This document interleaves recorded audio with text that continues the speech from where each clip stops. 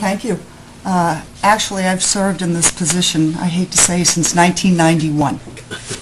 It's an elected position, as all you are. I am re-elected every 3 years, and it was strange when you say, well, what do you do? And I'm going, well, I don't know. I seem to just kind of do it all. I mean, I don't write the checks. I don't make deposits. I do reconcile about 17 accounts every month. There's obviously the operating account, which I call like the general fund. In that account, I have 5 separate accounts. I have 2 at TD, I have 1 at Provident, and I have 2 at Citizens. I have custody of the Hampton Heritage, Hampton Conservation. They have 3 accounts. There are 2 police accounts that I reconcile. And then I have like a retainage account for Penta and Waterline when they did work at the beach.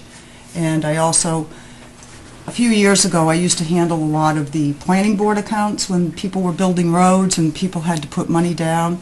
But now what they tend to do is get a letter of credit. I invest the funds. I would help Mike as far as going out to borrow. He and I would look at, different presentations. And he and I would work together and decide.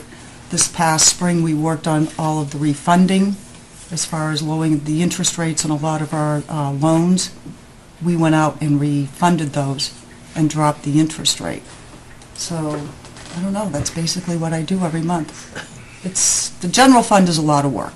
There are approximately 1,200 checks that go through that account every month. And then obviously there's a lot of cash that comes in. What I do is I get a report weekly from the tax collector, the town clerk, and upstairs accounts receivable.